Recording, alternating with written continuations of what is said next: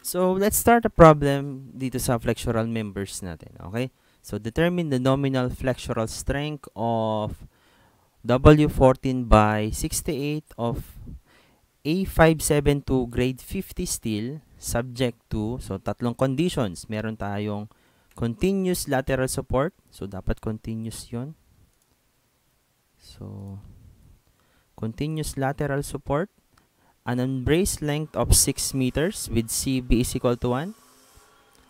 And letter C, an unbraced length of 9 meters with CB as 1. Okay, so let's start with doon sa ating unang condition which is the continuous lateral support. So, hindi natin yung problema yung unbraced length niya. Okay, hindi natin isosolve yung ano. Pero, kailangan pa rin natin i-check yung ratio natin na yung lambda is equal to yung BF divided by 2TF, di ba? So, kailangan nating alamin yan. So, o nga pala, itong data na nakikita nyo ito yung minimum data na kailangan nyo para ma-solve nyo itong flexural member natin. Okay, pagdating sa NSCP 2015. So, yan yung mga data na kailangan ninyo. So from that, so meron tayong 254 divided by TF, 2 times 18.3. So, meron tayong is equal to 6.9 or 6.94. Okay, saan natin i-compare to? Punta tayo sa table ng NSCP 2015. So, this is the table that we need to check whether our elements are compact or non-compact or slender. So, dito tayo sa case 1 na kung saan. So, palakihin ko pa ng konti at para makita ninyo. Okay? So, dito tayo sa number 1 which is flexure in flange of rolled ice sections and channels. So, yung ratio na, itong B over T is just simply yung BF over 2TF din natin yan. Parehas lang yan. So, i-compare natin dito at i-compare natin dito. So, kung lumagpas tayo dito, then, hindi na siya compact. We have a non-compact element. Tapos, pag in-between sila, so, pag hindi naman lumagpas dito, then we have a ayun nga, non-compact pa rin siya. Pero pag lumagpas na siya dito, is we have a slender element na. So, hindi na gagana yung provision natin. So, balik tayo sa ating problem. So, ito yung nakuha natin, 6.94. So, doon sa una, lambda R. So, balikan ko, lambda R, lambda. So, sorry, lambda P. So, we have lambda P, which is equal to 0.38 square root of E over Fy. So, meron tayong, yung Fy natin is 344 dito sa ating bakal na A572, nakalalagay naman yung grade niya, grade 50, KSI. I-convert natin yan into MPa kasi we will solve it with SI unit. So, multiplied by, syempre yung steel natin, di ba? We are allowed to use a 200,000 MPa. And then yung Fy natin na 344. So, square root. Okay, so meron tayong,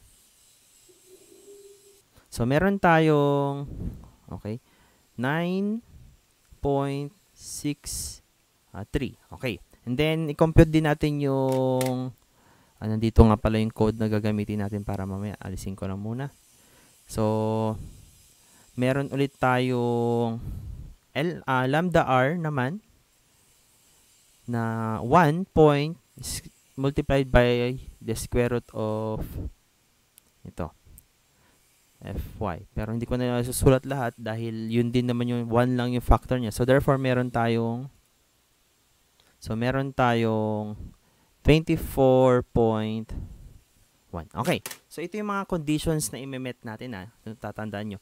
Kapag yung lambda natin is lesser than lambda P, then we have a compact section. Okay? May compact. Hindi lang section muna. Element, which is the flange. Kapag yung lambda naman natin is greater than sa ating lambda P, pero lesser than sa lambda r natin, then we have a non-compact section. And then kung yung lambda natin is greater than lambda r, then we have a slender element. Sorry, I keep saying na section pero dapat element muna. Yung flange pa lang naman kasi yung tinutukoy natin dito. Okay. So dahil lumalabas naman na yung ating na-compute na 6.94 is lesser than, dito muna tayo, sa lambda p, 9.163. So, therefore, we have a compact flange. So, flange muna yung tinutukoy natin, flange. Okay, so, balik tayo sa table ulit kasi flange pa lang yung chinecheck natin. At saka, ito palang table na to ang i-check nyo sa NSCP. Kung meron kayong copy, please check itong table na ito. Okay? Then, let's check for the compactness of the web. Pero karaniwan naman yan, laging compact. Pero, kailangan i-check.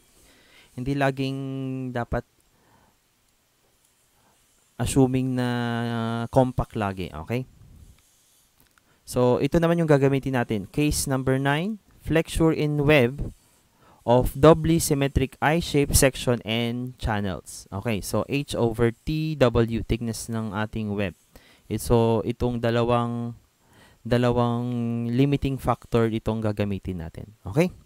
So medyo mahaba-aba to pero sorry. So, let's compute for H over T first bago tayo mag-proceed sa comparison. Ang H over T, yung H na tinutukoy dito sa ating flange is from the toe of this weld, from this height up to doon sa, na to. So, yung total height natin, yun nga lang D dito sa ating ililess natin itong distance na to, which is, ito yung tinatawag nating K. Okay? From the toe of the weld. From the face of the flange, outer face of the flange to papunta dun sa toe of the weld. So, meron naman dito sa ating data, which is K. So, yan yung gagamitin natin. So, ayun, mapapansin nyo, H is equal to D less 2K. Okay, so, kailangan natin yon. So, i-check naman natin yung compactness nung ating, so, medyo mahaba-haba ito. Meron tayong H over TW. So, meron tayong H, meron tayong D less 2K over TW. So, meron tayong 356. So, meron tayong 356 na depth minus 2 times yung ating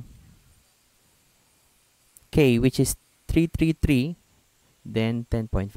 Okay. So, meron tayong 333 over 10.5.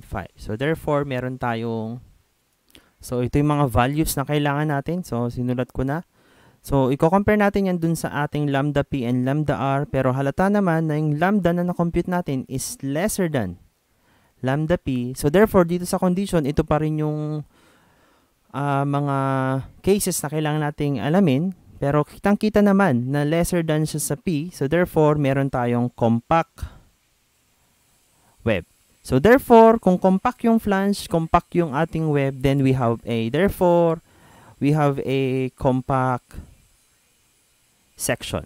So, meron tayong compact section. We can now use the provisions doon sa ating itong provision na ito. Okay? So, we can now use this provision. Kasi, sabi niya, doubly symmetric compact I-shaped members. So, kailangan lahat ng elements is compact for you to use this section. Okay.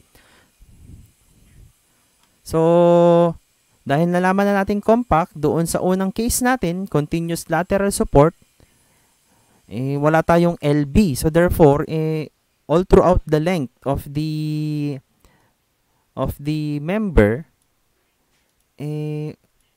wala tayong problema. So therefore, ang gagamitin natin sa provision na to, kasi sabi niya dito, basahin din natin para makita ninyo kung paano. So ayusin ko lang. Paliitin ko konti para magkasya sa screen. So ayan. So sabi niya dito na ito yung magbabase tayo dun sa ating plastic moment, which is the product of simply just the product of the allowable yielding stress and then the plastic modulus. Okay, so magbabase tayo sa ating. Then, yun na rin yung ating i-considered as nominal if yung theoretical cases natin is perfect. Okay, pero bako tayo dito sa section na to, 50622, lateral torsional buckling. Doon sa una, when the unbraced length is lesser than LP, then the limit state of lateral torsional buckling does not exist. Ang ibig sabihin lang nito, in other words, yung lateral support mo is continuous. So therefore, hindi daw gagana itong section na ito. So therefore, babalik tayo dito sa section na ito. Okay? Yun yung sinasabi niya. So therefore, yung magiging sagot natin para sa letter A is, okay, so dito na tayo magsusulat, letter A. A is equal to, the nominal moment is equal to the yielding stress, and then the plastic modulus about the strong axis. So meron tayong, so copyahin natin yon. Yung Fy, ulitin ko, pag i-convert natin itong grade 50, lalabas yan 344. So, ilagay ko na lang din dito para may palatandaan tayo. 344. Okay? Then, ito yung kukunin natin. Itong 1,880 times 10 raised to 3. Okay? So, meron tayong 344 times 1,880 times 10 raised to 3. Tandaan nyo, yung magiging product nitong dalawang, in terms sa units, yung product nito is, ang lalabas dyan sa kanila is Newton mm. So, medyo malaki yung lalabas na unit natin. So, dapat kailangan tayo mag-divide ng 1,000 para sa Newton, para maging kilonewton, then another 1,000 para sa mm, para maging kilonewton meter yung sagot natin. So, therefore, meron tayong nominal moment for continuous lateral support. Meron tayong 646.72